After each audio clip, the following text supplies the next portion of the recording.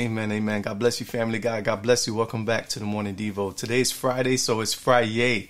So you already know what's going on the network at 𝗦𝗢𝗦𝗢𝗦.org. Also live.𝗦𝗢𝗦𝗢𝗦.org. We do these morning Devos. My name is Sam Lopez, a.k.a. Brother Sam, a.k.a. DJ Sam Rock. And I welcome every single person that, if this is your first time, I celebrate you. I should have had to clap. Audio there. So that way I welcome you in the name of Jesus. I thank you for coming through, sliding through, hanging out with us for this short time that we have on the Morning Devo. So on Fridays, we usually talk about health, wellness, wealth, something that's going to inspire you, that will last you through the weekend, because a lot of times we'll grind Monday through Friday. We'll grind all week, whatever that week looks like for your life. Amen. And then when it's time to lay down or to relax a little bit, which is always good to rest, but we kind of like lose vision of the purpose and plan that God has for our lives. So I try to inspire you. It's like a shot in the arm of faith on Fridays. So I should call this Faith Fridays, something like that, or Fire Fridays, something like that, something that will get you inspired to continue to move on and press forward to the mark that God has laid out for all of us. Amen. So we're going to look at what work is. What work really means. I know the grind is real sometimes. Listen, if I wasn't independent, I don't work really for a company or organization or anything like that. I'm an independent worker. So being independent, is a little, it's satisfying, but it's a little nerve-wracking sometimes. So I had to learn how to take a different perspective, different look at work. I had to find the purpose in what I'm doing. Amen. And once I found the purpose, and that's what we're calling this Wealth Devo this morning, it's called Working on Purpose. Once I found the purpose, amen, of what's happening and what I'm doing really and what it's all about, then I noticed and I found out, and it was a good thing the way I found out, that working on purpose is because God works. Amen. And he's going to show us, he revealed that to us. I overlooked it for years. But it's here. It's right in the scriptures. Amen. When it comes to God being the working God. Amen. And he has a purpose for his work. And he even worked a plan to rest for one of the days of creation. I'm talking about the book of Genesis. So that way you don't think I'm going crazy. I'm sorry. I'm looking at the screen. I just want to make sure my live is up on 𝗦𝗢𝗦𝗢𝗦.org as well before I move forward. Amen. And it's there. So if you want to check me out, 𝗦𝗢𝗦𝗢𝗦.org. That's the Sellout Radio Network. I'm there right now as well. So Sister Wandy, God bless you. Good morning. Welcome to the Wealth Devo, Morning Devo. Today's Friday. Good morning. God bless you and your family as well. So that's where we're going to be, camping out, working on purpose. Let's look at work in a different perspective. We know that God is the God who works. Amen. And because he's the God who works, we should be working. And God worked everything out for a purpose. Amen. If you look at creation, if you look at the book of Genesis. So let me slide over here. Let me get back to where I was. So this is what I wrote. This is what God inspired me to write. We talk a lot about how God is loving. We know God is a loving God. We know God is love. He's holy. He's omnipresent. He's all powerful, omniscient, right? He is faithful. God is faithful. God is just, and God is true. A lot of times we forget the obvious, though. We know all of that, and you come to know that. If you know Jesus, or you know God, amen, you come to know that he's all of that and then some. But sometimes we overlook the most obvious thing about him, is that God works on purpose.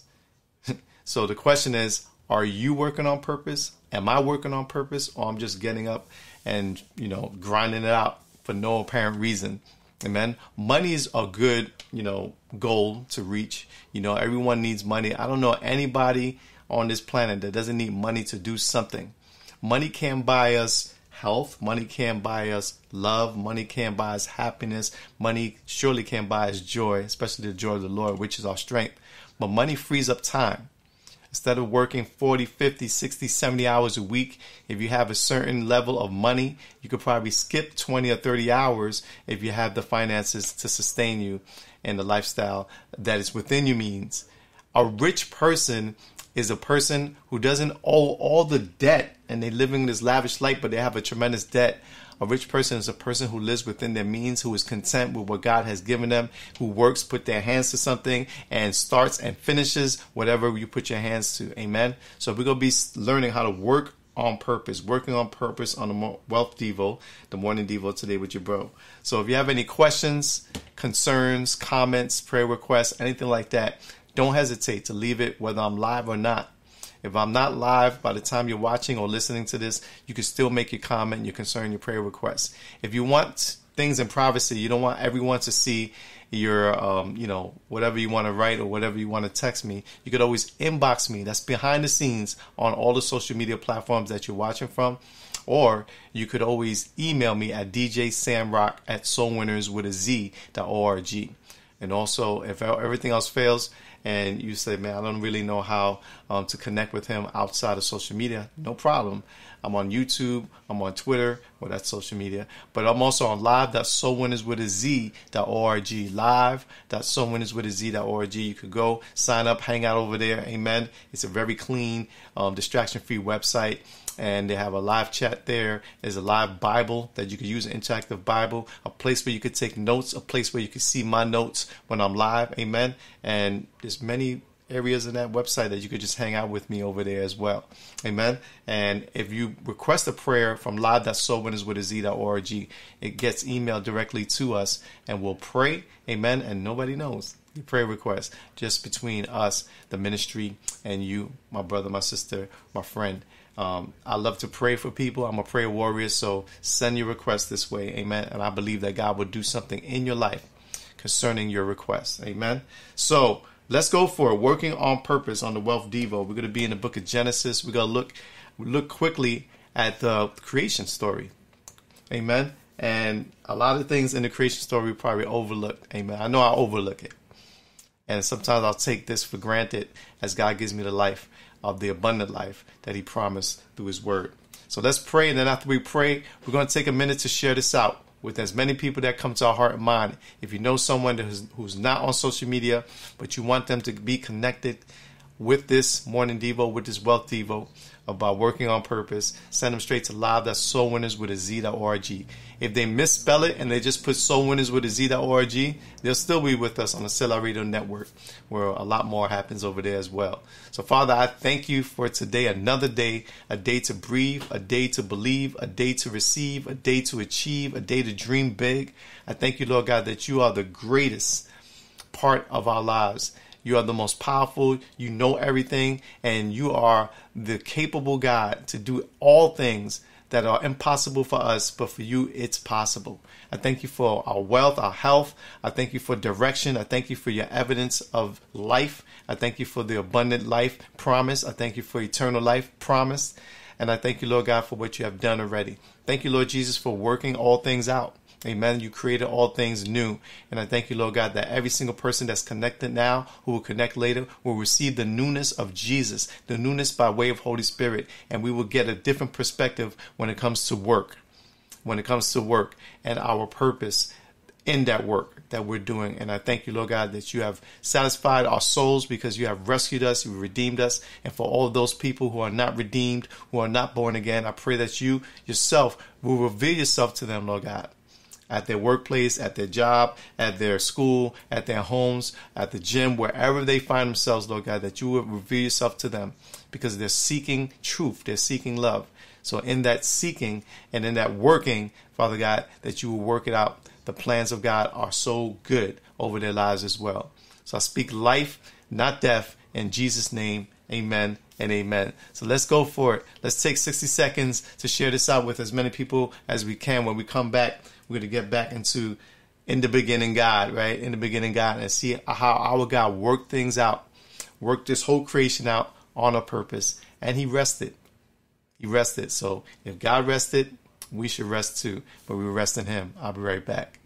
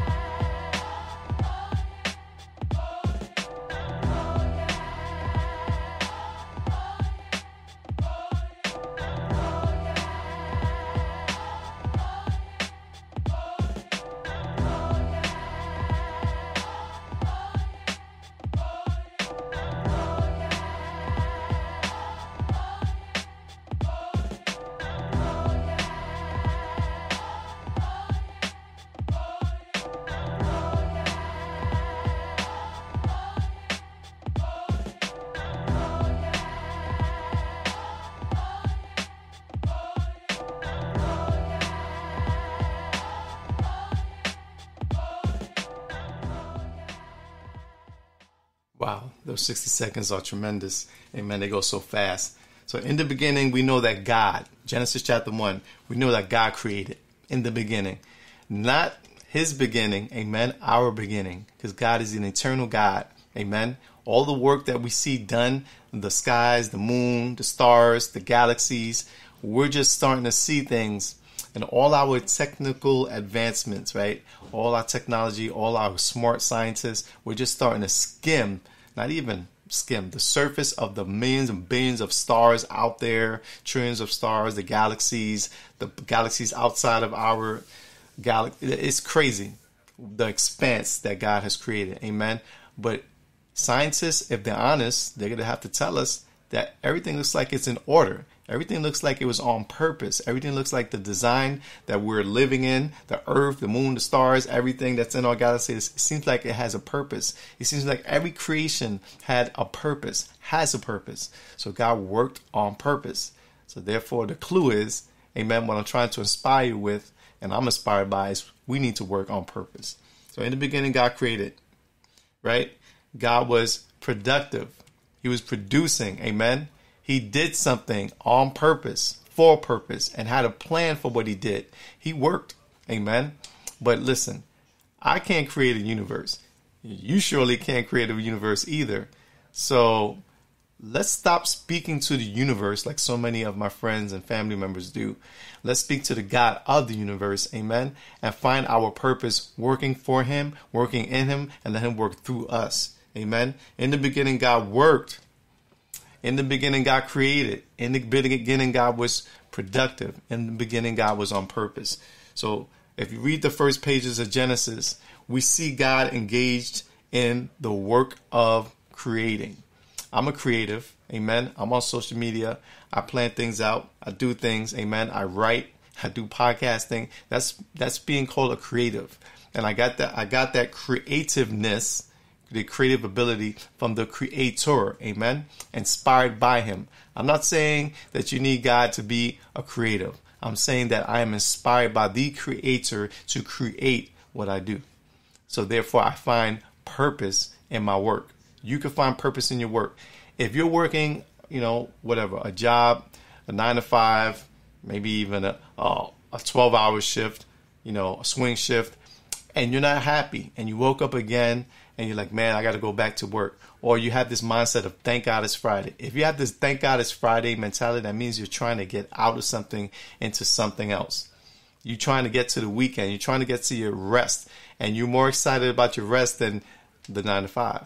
If that's you, this message is for you. It's a freeing message. It should inspire you to take what you're doing, amen. Wherever God placed you, he placed you there for a purpose and a plan.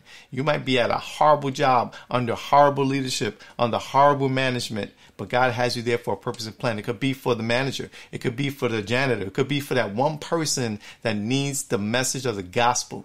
And then once you reach that one person that God set you up to be there for, amen, he will release you. He'll probably release you. He'll leave you in a better situation, amen, as soon as you accomplish your work on purpose. So God created in the beginning, right? So you see that all through Genesis. We see in the beginning of Genesis, we see God, Genesis chapter 2 and 3, right? Work in this verse is the exact same word used, described, ordinary human work throughout the Old Testament. Genesis chapter 3, the Hebrew MLKH. We translate that work. Amen. So all the lazy brothers and sisters out there, listen, stop being lazy. Work. The Bible says that if we don't work, we don't eat. Oh, but I inherited money. Oh, but I hit the lotto. Oh, you got to work at something. Do something creative. Do something that will inspire someone else. Do something that will help somebody else. Do something. Do something. If you're not doing nothing, amen, you should expect nothing.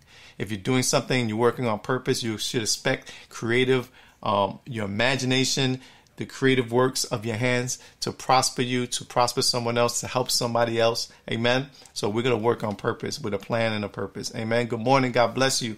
Welcome to the morning Devo. Today's Friday, so we're doing a wealth Devo today. We're talking about the purpose, working on purpose, what it is. Amen. And God, the obvious, I overlooked this so many times, that God is a working God. He worked, Amen. And then he rested. So that's Sister Joyce. Amen. Let me give you a heart over here on the Blaze Bible Studies. And welcome to the Wealth Devo on this Friday. So the claim that God, the God of the Bible, works, that's unique among all the world's religion. A lot of the world religion says that their God is, all powerful, that God is almighty, but their God has done something and has ceased to do it, and it just is. Our God showed us that he worked. Amen. He created, he produced, he sustained, he maintained. Amen. And remember, he created us. But before he created us, it says, in the beginning, God created the heavens and the earth. Then later on, he created what we see on the screen, mankind. He created us. And that was a tremendous work. The medical people, brain surgeons and all that, they still can't get the fullness of how God created the brain, right? Our ears, our eyes. We're not robots. We're not moist robots. We're not, artificial intelligence. We are real people. God created us fearfully and wonderfully. We are made. God created us awesome, an amazing creation. Amen. We have conscience. We could talk. We can make decisions. We have free will. Amen. We all look different. We all speak different. We all have different thumbprints. God did that. His work is incredible. His work is amazing. His work is perfect. Okay. So we have a God who works. Every other religion says that the gods, small g, created human beings to work and serve the gods. The Bible says God himself worked to serve us. Jesus said, I didn't come to be served. I came to serve and give my life as a ransom. Totally flipped the script on what other religions think about their God. We have a God who worked for us and wanted to serve us. He did not have to. Just remember, God did not have to do what he did through the work of the ministry of Jesus the Christ. He didn't have to come and humble himself like that. What he did do, amen, is contrary to what other people in other religions say their God did. Our God, only in the scriptures will you see God himself worked to serve us. That's a radical truth. That's a foundational truth. And that's how we, as God's image, we're his image bearers, we're his creative work, we're his resemblance here on this planet. We should think about our work differently today. We should think about how God created us, amen, so we could create something with our very own hands, with our very own mind, with our very own voice. So the fact that God, the God of the universe, Elohim, Yahweh, the fact that the God of the universe worked means that work is not a necessary evil. People think that they read Genesis and say, okay, we're cursed. And because we're cursed, now we got to work and sweat. Well, actually, that's not what the scripture says. The scripture says that the land, amen, was cursed or meaningless. Work is not a means to an end, amen. Work is not meaningless. Work is something that you could have dignity in, that you could take pleasure in, that will help serve someone else and serve your family and help support your family financially.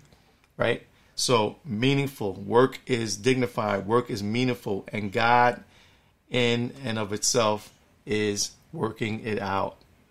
More than that, work is godlike.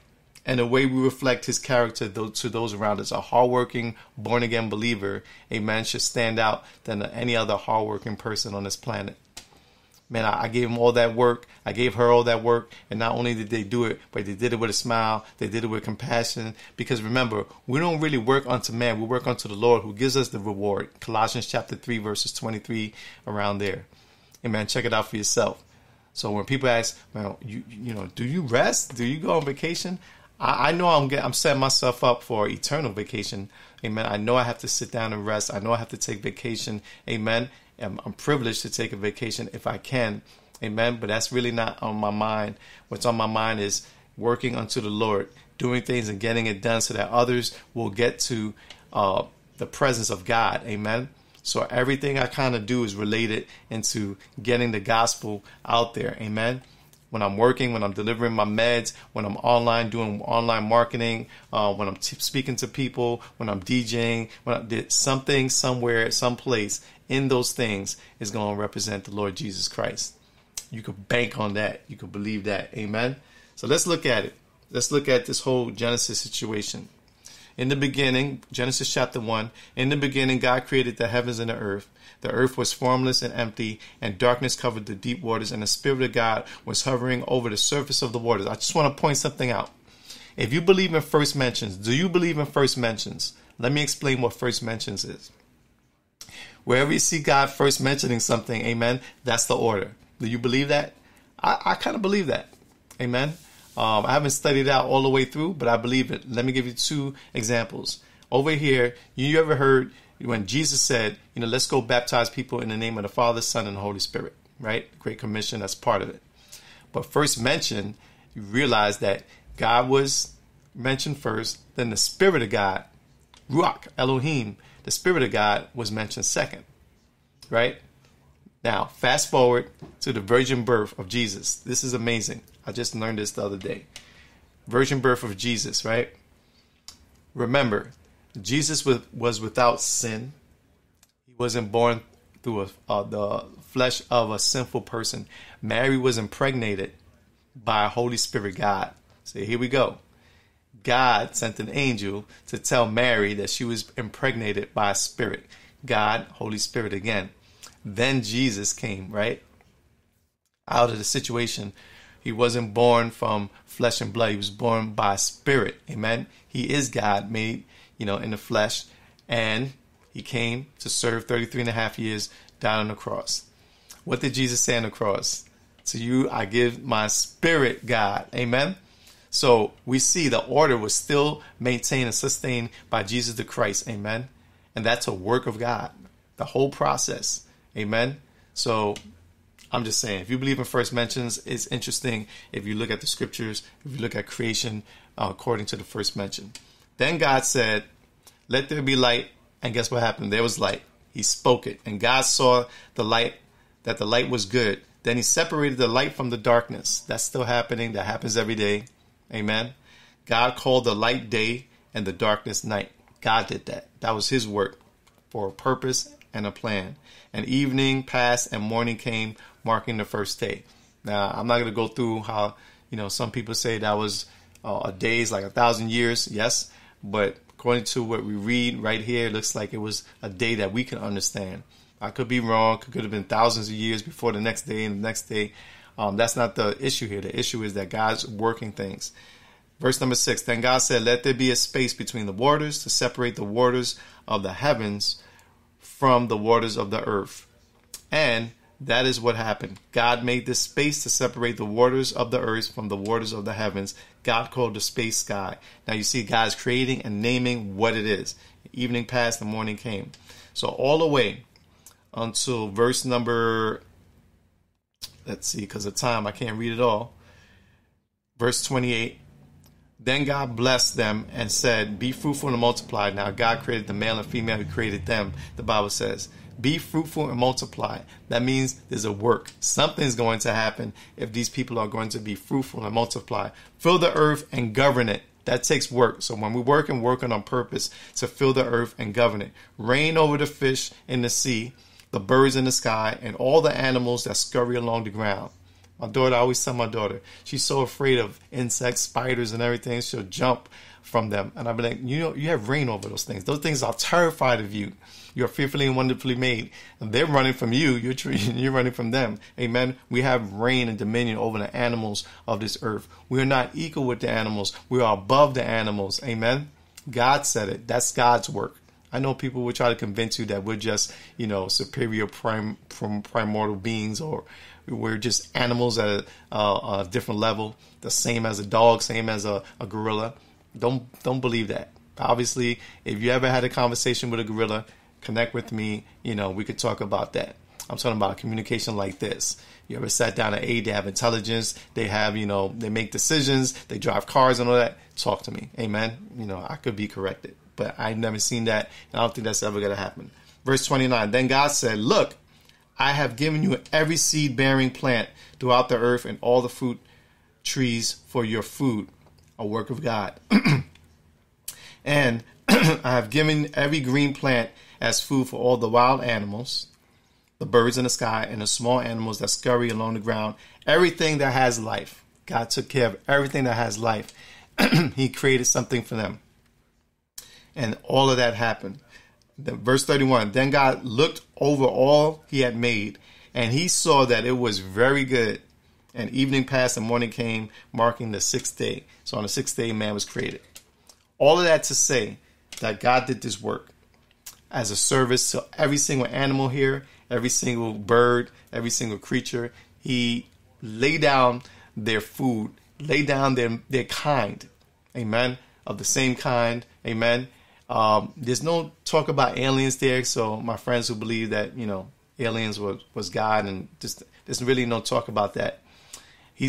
God spoke about the sky, the space, all of that stuff. So if there's aliens, then God created those aliens. But we're not talking about aliens. We're talking about mankind. We're talking about the work and purpose of God's hands. So God, being a God of love, he already is God who loves. Amen. Before we were around, the question still stands that I always ask people, who was God loving before he created us? Amen. We had God the Father, God the Spirit, God the Son, right? We had all three in one. I said it in the order that you see the first mention. Amen. I know we're used to saying God the Father, God the Son, God Holy Spirit, and that's fine too. That's true. I'm just saying that if you think about it through the first mention, you're going to be saying God the Father, God the Holy Spirit, God the Son. Amen. And Jesus is coming back, so he's going to finalize everything that's been said in the scriptures. But I'm going to back up off of that. Amen. God was loving himself, if you think about it. He was a God who loves. You had a loving God, right? You have the lover. And then you had the God of love, the one who created love. Then you had God, Spirit, one who shows us the love. And then Jesus, the loved one. Amen. So he was already love. He put us in a mix, I guess, because that was his will to make mankind. Amen. Obviously, we're here, image bearers of God. Amen. Not all children of God, image bearers of God. And therefore now he wants, to show us love. He served the purpose and plan. It was eternal purposes of God's daily work. And he's still, the thing is, the weirdest thing, we rest. He rested on the sixth day. We need to rest. On the seventh day, he rested. We need to rest. Take some time to rest. Amen. If God works 6 days, I believe, it's good. It's good for us to work the 6 days, but we need a day of rest. People who work out, they'll tell you, your body needs rest. You can't be working out 7 days a week, pounding out weights and aerobics 7 days a week, 2 or 3 hours a session. Your body's going to crash. Your body's going to break down. It's actually going to reverse what's supposed to be helping us is going to reverse. So if you're a workaholic, I got to raise my hand and humble myself. I got to be careful. I'm a workaholic. If you let me work, I'll work all night, all day. But I got to stop that. Amen. And I have to pay attention to what the body's telling me. Amen. That's the wellness portion. That's the wellness part of me. Pay attention to what your body's saying. But we need to rest. When we have a purpose of what we're doing, amen, then you're going to realize that God is all of that. He's faithful. He's trustworthy. He's holy. He's loving. He's omnipresent. He's all-powerful. He's just. He's true. But we also know that God is a working God.